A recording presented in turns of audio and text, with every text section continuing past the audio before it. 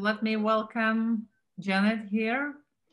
She's a long friend from one of those first conferences I was speaking, and she happened to be there. And from that time on, I don't think we've seen each other that often until like recently we happened to speak at the same conference, and I'm not sure if it was the Japan or India, but it was somewhere in Asia, and I see her name and my name as one of the only names I knew, and I was like, hey, I have brought her. So that's why she's here, because we met at another conference. So Yes. up to you. So it's all mine now, huh? Okay. So I will share my screen. There we go. And let's see if I can make sure I have the chat up as well, because that's always a good thing to have. Okay. It was at the Japanese regional Scrum gathering. That's where we met again. That's right. I was speaking at two gatherings that week, so it's sort of mixing those two together, or that month, India and Japan. Yeah, All right. but Yeah. Japanese are great. All right. So welcome everybody. Friday morning for me, Friday afternoon for some of you, and maybe even evening for others. Today, I'm going to talk about quality, because that's a passion of mine, and quality from a process perspective, but also from a product perspective. So a little bit about me, just to give you context. I started off as a programmer. I got, I don't know, promoted, I guess would be a good word for it, to a QA manager. But then I had the opportunity to be on an Agile team as a tester. And since that time on, and that was about 2000, I've been a tester, a QA lead, all kinds of different roles, sometimes coach, sometimes both, consultant, coach, different things. Sometimes, all of that doesn't matter, but always focusing on testing and quality practices within an Agile development. And it's been for 20 years now, which is a long time. Written a couple of books, co-authored with Lisa Crispin, started the Agile Testing Fellowship, which is a community for Agile testers and anybody else who cares about quality. So enough about me. I like quotes, and this is one of my favorites from Edward Deming. It's from 1982, when he identified his key principles for business effectiveness. I think that those principles are still alive and well, and they're very effective, even in Agile teams. So they're very old, but they still exist. The only issue I have with this particular quote, because I do believe quality is everybody's responsibility, is the idea of improving productivity. And that is because people want to measure it, and it's so misunderstood. But other than that, I really like the quote. The second quote is one of mine. One of the problems that I see with companies when they transition to Agile is they concentrate on the idea of speed. And when they do that, they forget about the quality, and then they have to work really hard to get that back in again. This talk is based on and changed over the last years, but it's based on a 4-part series that I did a few months ago. I put in the form of blog posts. Been thinking a lot about the relationship between development, that includes testing, by the way, and how we manage the quality of our products. I find these two things get confused very often, but there's a relationship between them, between testing and quality, but they are not the same. So I'm going to start this by talking a little bit about quality, And then I'll talk a little bit about testing and how it supports a quality conversation. And the last thing I'll bring in is how can we, or should we, or do we measure quality, but how that can also change our conversation.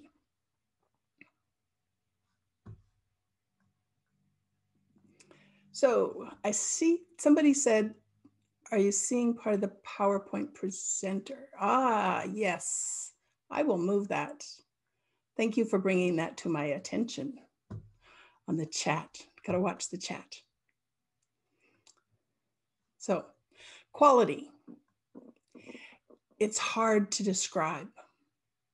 It's having that conversation about quality is hard. So I'm going to use an example I find people can relate to, coffee. If you don't like coffee, think tea. I did tea in Japan, right? Or maybe you think beer. I don't care. All the same idea. So I want you to think about which coffee is best, 1, 2, or 3.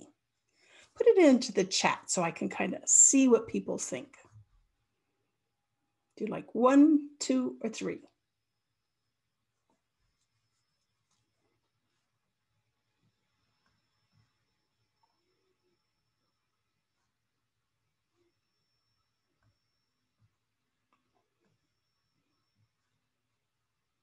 So a lot of 3s. Everybody wants 3. Somebody judges on taste, so they can't tell. Somebody likes 1, 2. So the majority of the people like 3, but we do have some that will take 1 and 2. And at least one person who is reserving judgment. Now, I personally would choose 1 because I like my coffee plain and black.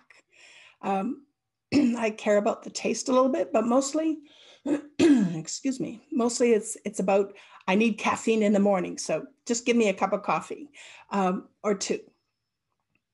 But when you made your judgment, did you think about the coffee at all? Did you think about the beans? Did you think about where it came from, how it was roasted? What was it that you chose on? The pretty design? Is that why people chose 3 versus 2? I don't know. So it's people they choose on different things.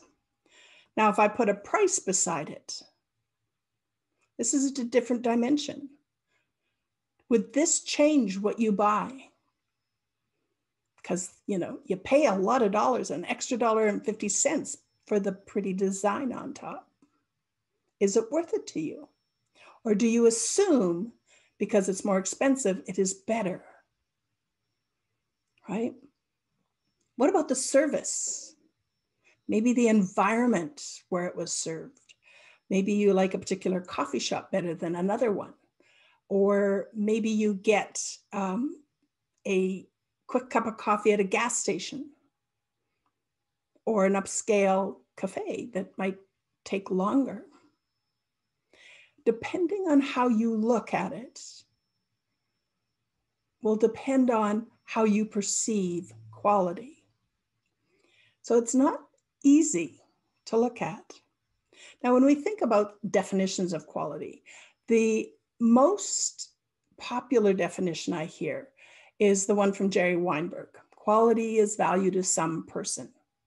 I like it. It's simple, but I think it might be too simplistic and understates some of the dimensions we should be thinking about. In the last few years, Brent Jensen and Alan Page have been talking about their modern testing principles. And their 5th principle is, we believe that the customer is the only one capable of judging and evaluating the quality of our product. Like Jerry's, it's a simplistic quality model. And defining quality is hard. And maybe it's not something we can do with 1 sentence. So when we look at it, and if we start to look at it from different perspectives, I think maybe the meaning changes a little bit. So from a customer perspective, sometimes we don't even know who our real customers are, but do we know how they use our product? For example, coffee shops, some of those coffee shops are very specific. They know who their customers are and they cater to them, right? But we can use personas to try to think about that. But what about other stakeholders? Because there is a lot of other stakeholders in any product we build. If we think of the process, that's how we create our product. How do we code it? How do we test it? How do we define it? And I'll talk a little bit more about that in a bit. The product value. So think about the coffee. How much are you willing to pay for specific features or the ambiance or the perceived quality of the product? Maybe you pay more and you're willing to pay more for organic or good trade practices. Right? It becomes a personal thing. Price. Maybe the stakeholders is the company. Do they charge enough to make a profit? Or maybe they depend on volume. So versus price. So if you're thinking watches, Rolex versus Omega. Rolex actually doesn't think about volume so much. They're doing on price and perception. I was looking at smartwatches the other day because I need a new one. Mine's not working as well as I wanted to. And I was trying to compare features with the dollars, right? I also looked at reviews from different people and different customers and from articles, but I still found it really hard to judge. One of the reasons was because I was also looking at appearance, which really has nothing to do with quality, but everything to do with my own ego, right? I want a pretty watch. I don't want the watch band or the watch face to be too big. I have small wrists and some of them are just too big. So lots of different perceptives. There's also lots of quality attributes, and many of these are implicit when our customers buy our products. We need to make sure those work. For example, the smartwatch I was looking at, battery life was something that is important to me.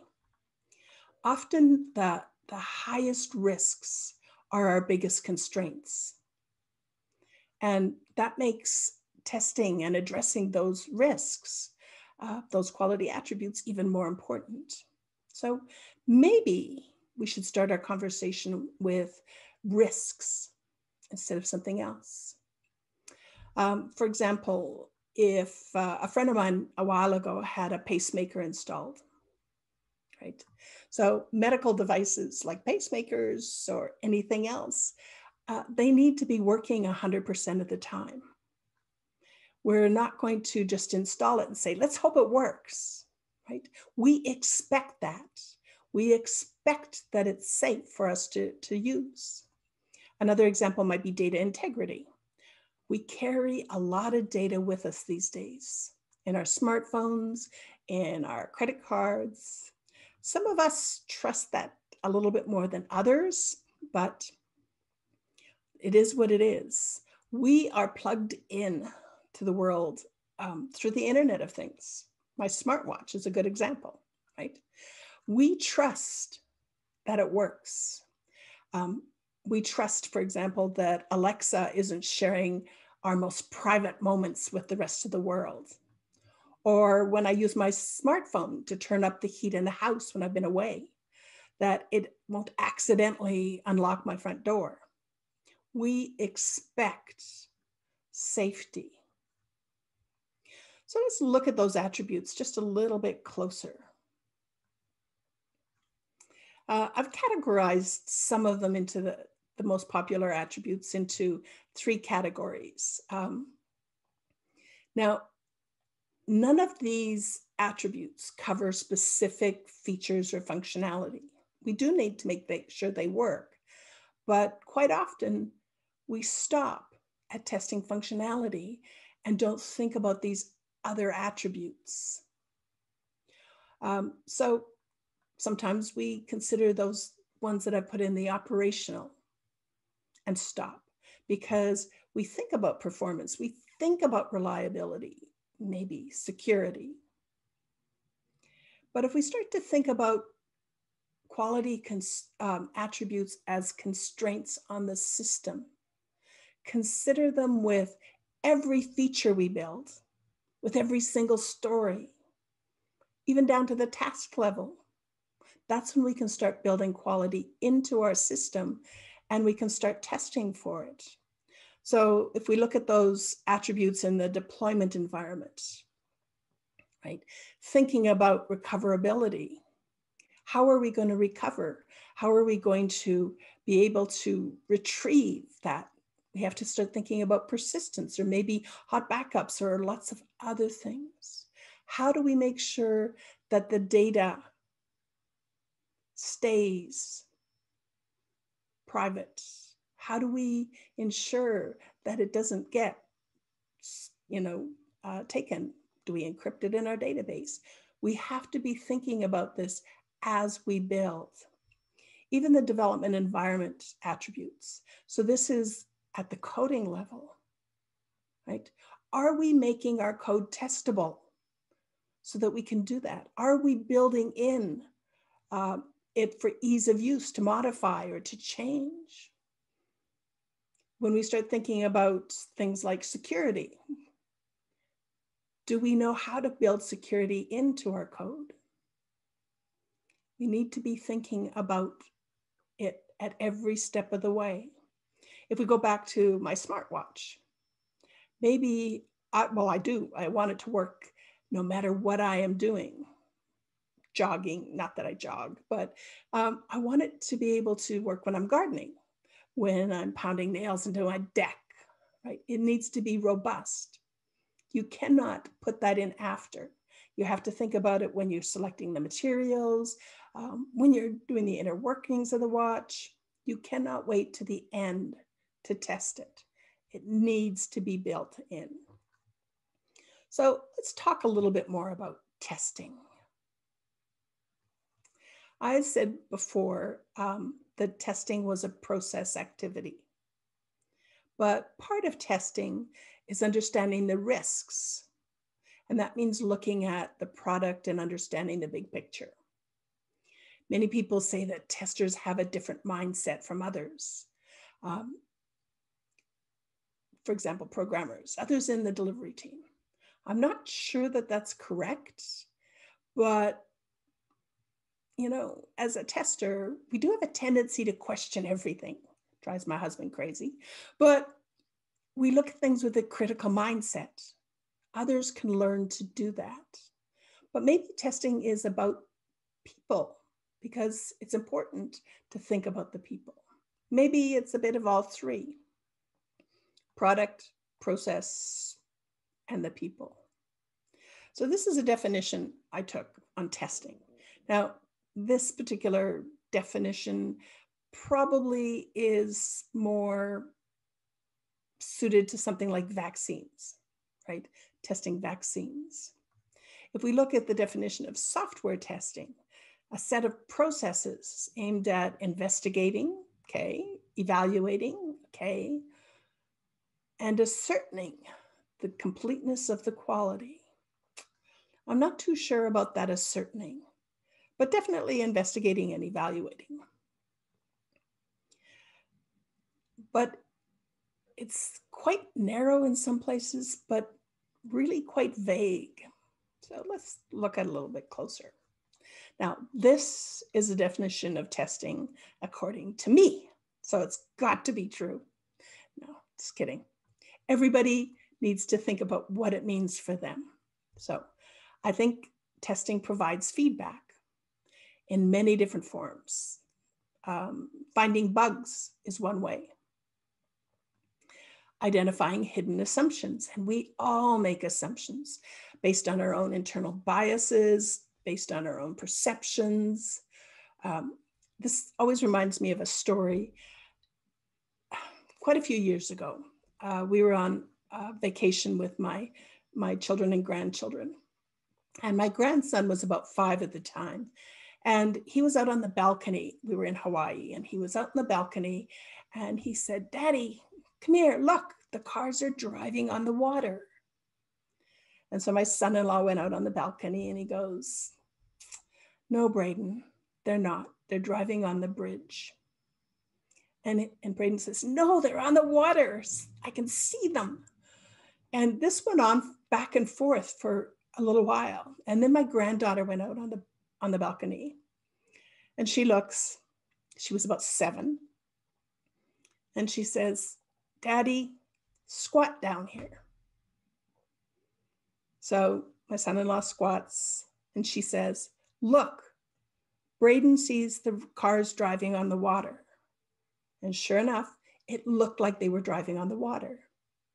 And then she said, "Now stand up and pick up Braden." So he did. And she said, "See, Braden, they look like they're on the water, but they're actually on the bridge." It was about their perspective. And it took somebody else, a 7-year-old, to come in and show them their perspectives, to talk about those different perspectives. What assumptions do we have? And testing helps do that. We want to be thinking about it. It gives information about the state of the product. This is the evaluation, right? We can think about risks and identifying those risks. I was listening to a YouTube video about testing while I was doing something else. My husband watches them all the time, and Sundays is one of his favorites. This particular one was from a fellow in Denmark. He's a programmer by trade, and he's fixing his sailboat up and YouTube videoing it. But he had installed something new, and he wanted to test it. The documentation didn't show how. He did some reading. He asked other sailing people, and they all said, "Why are you testing that? It should just work. Install it, use it." But he evaluated the risk and said, "Not so much. It was too high a risk." So as it turns out, he figured out a way to test it, and there was something not right. So what is the risk? Identify it, figure out a way to mitigate it, because for him, being out on a sailboat in the middle of the ocean, too high a risk if it didn't work. We can assess quality by testing, but only if we know what quality we're testing for. What is the level? So we can tell the testing story. We've tested this, this is what we found, right? Now, just a final note. Testing does not assure or ensure quality, as indicated by that previous slide definition, right? We can only give information about what is known and the risks associated with it, right? If I say I found a bug, there's no way that I can make the team fix it unless they want to, right? We cannot assure or ensure quality by testing. So there's a lot of different activities associated with testing. The Agile testing quadrants, and I'm not going to go into detail. You can look them up all you want. But it's a model to help talk about testing activities. And the types in here are just examples, right? The examples will change. For example, the top right hand, in the last year, we added the idea of monitoring and observability because we have more of that now. So the left-hand side is about tests we do to help guide development. We are trying to prevent defects in our code. So things like identifying those hidden assumptions, testing ideas. The right-hand side is critiquing the product, evaluating. I have it in my hand, I can hold it, I can touch it, I can feel it, I can whatever to it. We are finding defects, but we want fast feedback all the time. The top half is business-facing tests, the tests that the business cares about and may want to read. So we might want to make them in a business-readable language. The bottom half is technology-facing, which just says the tests are important. Business probably cares about the results, but they would never go look at them. For example, a load test. They care about the results, but they'd never go actually look and try to read the tests. And so we really want to think about all these different testing types. The quality attributes that I talked a little bit before are in that bottom right-hand quadrant, right? They're technology-facing tests that critique the product. These ones are the ones that get forgotten quite often, and they often help define the quality of our product. So let's talk about it a little bit more, and let's go into our process. I wrote a blog post a long time ago about why I hate the terms shift left and shift right. But I hate it when it's applied to a linear line, and that's how people think of it. But development isn't linear. I think it's a real mistake to think about it that way. I like the idea of an infinity loop. I first saw it in Ellen Gottesdiener and Mary Gorman's Discovered to Deliver book. And then later in the DevOps loop, and finally in Dan Ashby's continuous testing model, we test everywhere. And that's kind of the model that inspired this one. If we think about left and right halves of the loop, right, moving constantly from one to the other, sometimes flowing quickly, other times more slowly. Sometimes we even have to stop and go back where we started. For example, if a smoke test failed, right? We deploy it, run a smoke test, it failed. We would have to go back to building. We wouldn't complete the loop. So we want to be thinking about this. And if we look a little closer at it, right? So the beginning, I know an infinity loop doesn't have a beginning or an end, but we'll start where we think of the beginning, the start of an idea, right? So we're going to brainstorm. We're going to think about that, testing ideas. These are the testing activities that are early in the cycle, right? They're about preventing defects in the code. They are about getting shared understanding of why and what we are building. This is where we can start having those quality discussions about our risks, right? We know what quality attributes then we need to consider as constraints. We can discover and test ideas, highlight those hidden assumptions. We might even do user experience type testing with real customers. But this is where we start to ask those questions on the quality attributes. For example, do we need to think about the diversity of who is using our product? Is that going to make a huge difference? Are we building in limitations without realizing it? For example, my smartwatch. If every face of every watch was built for a man's hand, I would never buy one because it would be too big for my wrist. This is how we start building quality into the product. As long as we're building the right thing and understand the problem space, we get a better chance of getting it right. These tests are that top left part of those quadrants, quadrant 2. When we go into during development, right? This is during your iteration or story development. Not all people think of these things like code analysis as testing activities, but in my opinion, they are. Most of these are about process quality.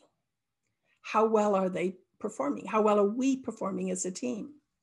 They help us to feel confident, like test-driven development, that we are not introducing coding level bugs. Only 2 of these really talk about product quality. If you're using personas, for example, and you're thinking about the end user, maybe some of our exploratory testing, we might be considering the product as a whole. User acceptance testing, if you do that, that's getting the real users in early to give us feedback. This is a way of addressing product quality as well. Is it meeting the needs of the end user? The rest, it's all about how do we build it? And we do need both. We do. The right-hand side of the loop. This is getting into the deployment pipeline when we're thinking about continuous delivery, right?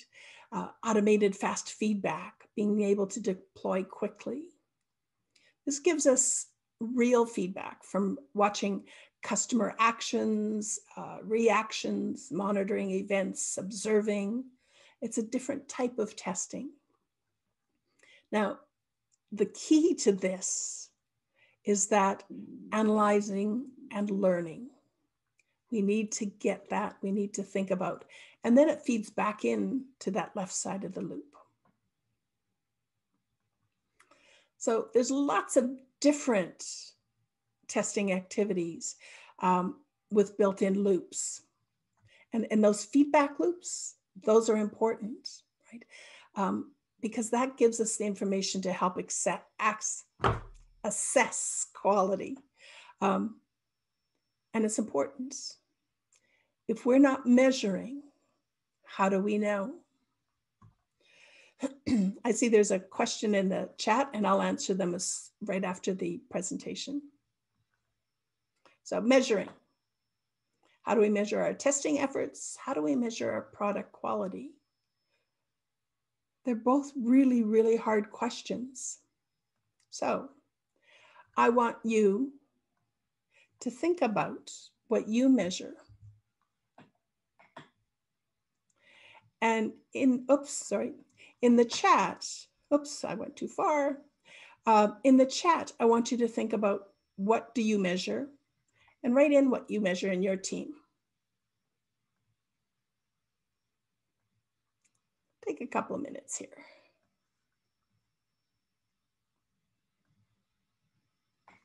What kinds of things do your team measure about quality?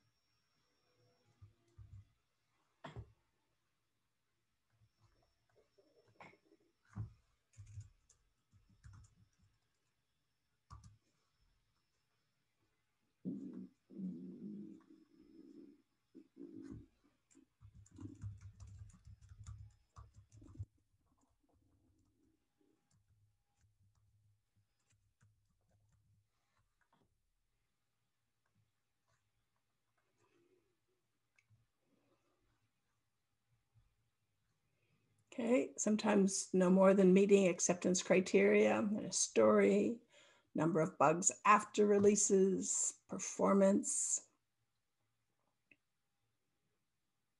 SLA, service level agreements, bugs in production. So SLAs will depend on the team and the product.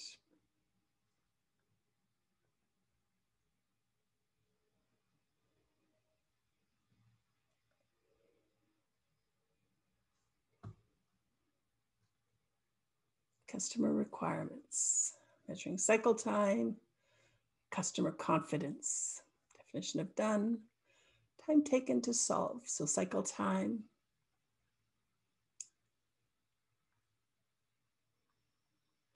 Transactions per second. All right. So some of these are things that I've got in here too, in my list. Different teams measure different things, right? Now, if you measure the number of bugs within the team or the severity of bugs, it might tell me how bad the quality is, even if I measure the trend and not the actual numbers. somebody said in the chat, just going to go back here, up here, look, customer confidence. How do you measure customer confidence, right? That is perhaps by surveys, right? Sometimes if you build in specific measures maybe, but it's hard to do that. Now, this list that I have on the screen, none of these measure product quality. They're all process quality measures, right? How well are we building it? And we measure these things because they're easier to measure. We can ask our customers, but you have to be kind of fairly specific about what it is you want to get it. So we measure the easy things, the process quality.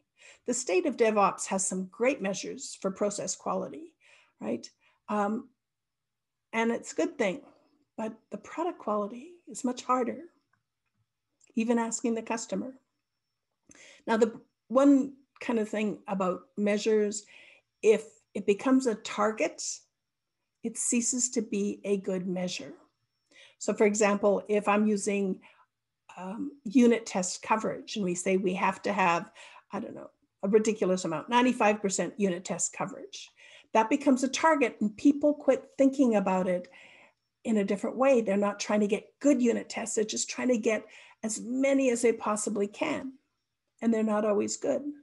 So measuring is hard, and understanding what you want to measure. Now, if we look at product quality, Isabel Evans showed me this graph a while ago. These are two different products. They have the same kind of functionality, right? However, they were aimed at two completely different sets of users. One set did not care about speed, but they were scared of making mistakes because they weren't tech savvy. The other group valued being able to do things quickly and wanted the flexibility. This was aimed at people who are legally blind. So the difference was not a price point, but an attribute difference, right? They were competitors, but not really, since they had a different customer base. So their quality was both based on value and user-based metrics, right? So they needed to know and understand their customers, their personas. Both provided value to the customer they were targeting, right? So we go back to the coffee. The customers, some are willing to spend $5 for that great cappuccino, and others not so much. Some of us don't even like cappuccino that much, right? Do you know, and this is a question for you to think about, take away, do you know where your product stands?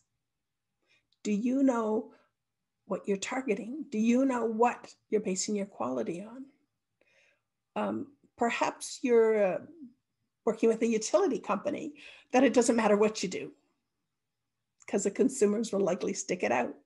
And in your case, it's okay, but most of us are not. So let's kind of wrap this up and then we have some time for Q&A. No right answer, right? It's important you have that quality discussion. So maybe you can start it with having a discussion around quality attributes. So I got this idea from Margaret Deneen, but start with your quality attributes, the ones you think might be important, or maybe all of them, a big list. Start with your team. Choose a range. In this one, I've just got 1 to 10, 10 being this is the highest priority, 1 being the lowest priority. Find out what everybody on your team thinks, and then have a conversation. Then spread it up. Let other people in. Ask another team on your product. Do they all have the same idea? Having the same understanding of what quality is for your organization and your product is important. That conversation is important.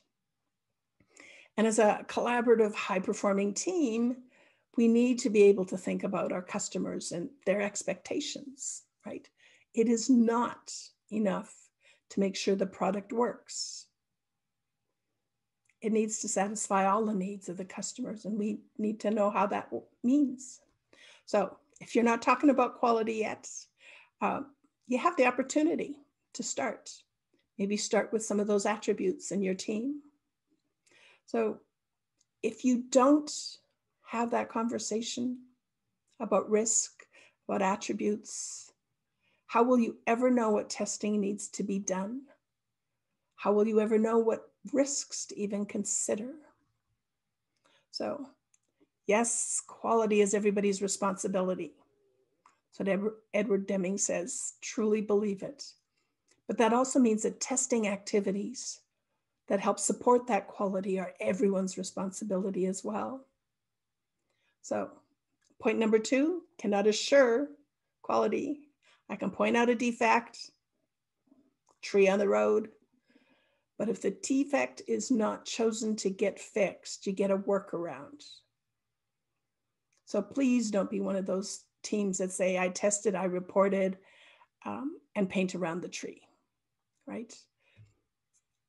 We need to think about how we fix it. So I love this statement. The nature of quality is complex and diverse. I heard it somewhere, but I cannot remember where I heard it. But I'd love to give somebody the credit for that. It's not me, but it's so true, right? And as a last statement, really understand what you mean and what your team means, what your product means, what your organization means when you say quality. And with that, I am going to kind of just leave it. Here's my contact information. Please feel free to reach out on Twitter or my email. I answer emails, I do. And the references will all be on the recording. I'm assuming it's being recorded. Yes, okay. So these references will all be on there as well. And with that, I will stop sharing and we'll go back to the Q&A section. So if you have a question, feel free to raise your hand and ask. In the meantime, I'll start asking, right? Or you can write it to the chat as well. And what stuck with me, I'm a former developer. I didn't code for a long time, but I hear a lot of from remembering myself as well, but from my colleagues as well, all those years now, like, is testing is everybody's responsibility. I keep saying that as well now, but I still remember a time where I was like saying, no, I don't want to do it. So what do you do with those people, like, who are like completely like, no, I don't do testing because, Yeah, I think I was very lucky because my very first job that I had out of university, I was a mature student, but my very first job was working with a stock exchange company. And so it was a very critical application. But every morning I'd come in, I was a programmer. So every morning I'd come in and my supervisor would sit with me and say, so Janet, what are you working on today? So I'd explain and he'd say, so how are you going to test that? At the end of the day, he'd come back and he'd say, sit with me. And he'd go, so Janet, show me how you tested that. And this was our conversation for months until he believed that I could actually do it. We didn't have testers. So I grew up as a programmer who cared about testing, which is why when I moved to my next company, I was made QA manager because I was the only programmer who cared about quality and testing. But I think that if you are on a team and you talk about it, and if you're on an agile team especially, that even if you have a tester on a team, and not all teams are able to get good testers, that tester can't do it all. So as a team, we have to start taking responsibility. And I see fewer and fewer of those types of programmers. As long as you think that the tester, and as long as the tester thinks, because there's still a lot of testers that think, I am responsible for quality. I am responsible for all the testing. Nobody else can do it as good as me. Once you let go of that ego and start talking about it and start seeing the differences in the quality of the product, less bugs, right? Programmers don't like to fix bugs. If they see fewer bugs, it's much easier to buy into it, right? That's right. That's right. Yeah. That's why I like the automated testing, right? But still, in some companies where they don't have it, it's like super hard to start. So, what do you have as a hint for those organizations who have like zero automation and then they have Yeah. a huge product up and running with, of course, bugs there? Yeah. So, what do they So, suggest? yeah. So one of the things is I'll say start now. Start with the next story, right? Start with your biggest pain point, but just start. If you keep putting it off, your system's just going to get bigger and bigger.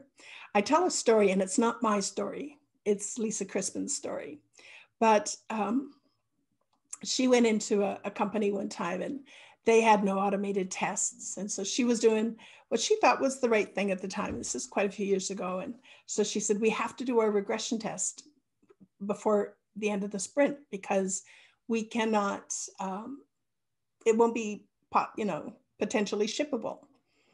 And she realized that she could not do that herself. It just didn't work. So she took it back to the team. And the team, of course, really wanted to do good work. They were, which always helps. But she said, I can't do this myself. How are we going to address this regression test problem? So the team decided to stop their iteration a day early. And the whole team, including the programmers, including the Scrum Master, including the product owner, all chipped in to do the regression testing. Every iteration. The very next iteration, there were stories to start automation because nobody likes doing that stuff. So share the pain, right?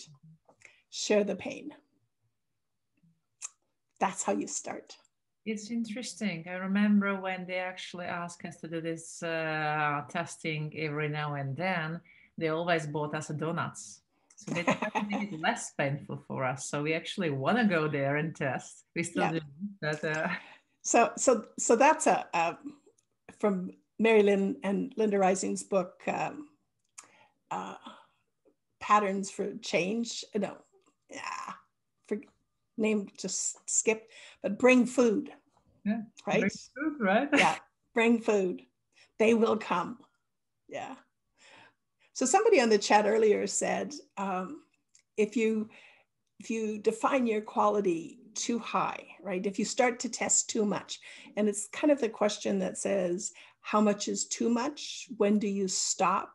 What's good enough? Because you don't want to do gold plating, right? So it comes back to those early conversations. What is the purpose? Why are we doing this?